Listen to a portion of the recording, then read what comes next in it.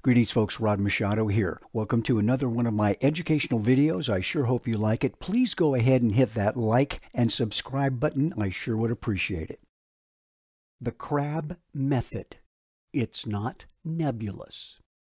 It's time to get crabby, and that's not a matter of attitude either. Once you've determined the direction of airplane drift, apply a crabbing angle into the wind to compensate for this drift.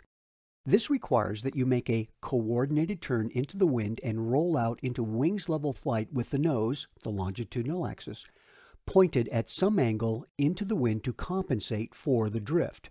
This angle is known as your wind correction angle, or WCA. On final approach, your airspeed should be stabilized at 1.3 times Vs.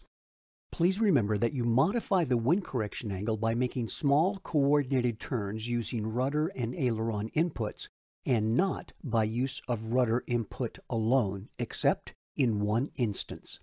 What's that one instance, you ask?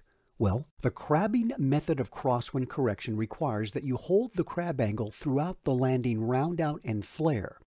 Then kick out or eliminate the crab just prior to touching down, aligning the longitudinal axis of the airplane with the runway centerline. This is a crab kick, which is not to be confused with a crab cake. One is to eat, the other is done with your feet. Your sole objective with this maneuver is to avoid placing excessive side loads on the main landing gear. And you do this by pressing on the rudder and not by making a coordinated turn. You are way too close to the runway to be making turns. Besides, the airplane is just about to touch down. Attempting to turn and align yourself with the runway centerline might allow the crosswind to displace your airplane from the center of the runway. Instead, just as you're ready to touch down at the end of the landing flare, apply sufficient rudder to align the nose with the runway and use whatever opposite aileron is necessary to keep the wings level. It turns out that applying rudder usually induces a turn unless this is corrected by input of opposite aileron. Correct execution of the crabbing method of crosswind landings requires good timing on your part. It's not as easy to do as the wing low method, which is coming up next. Consider that during the landing round out and flare, the airplane's airspeed is decreasing.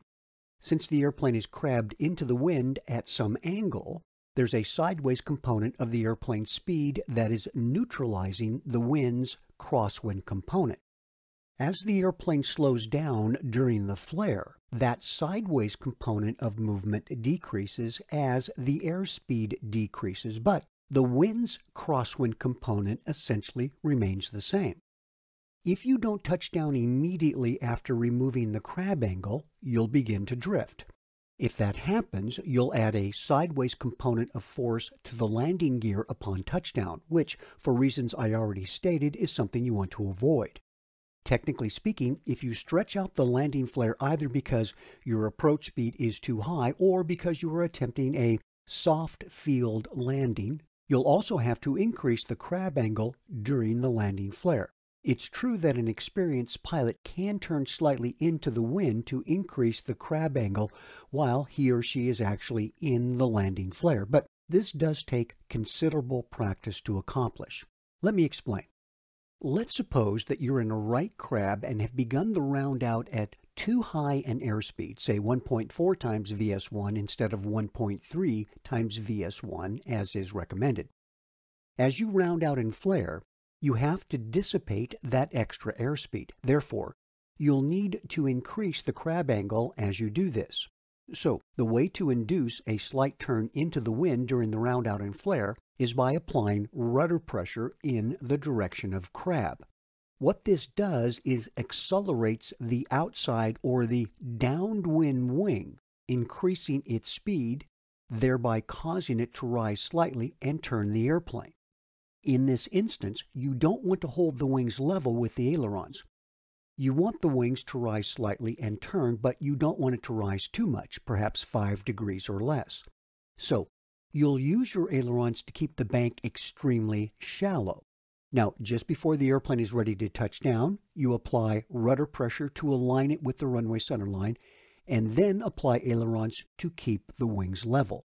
For instance, if you're in a right crab angle just before you touch down, apply left rudder, and a lot of it too since the airplane is very slow, and add sufficient right aileron to keep those wings level.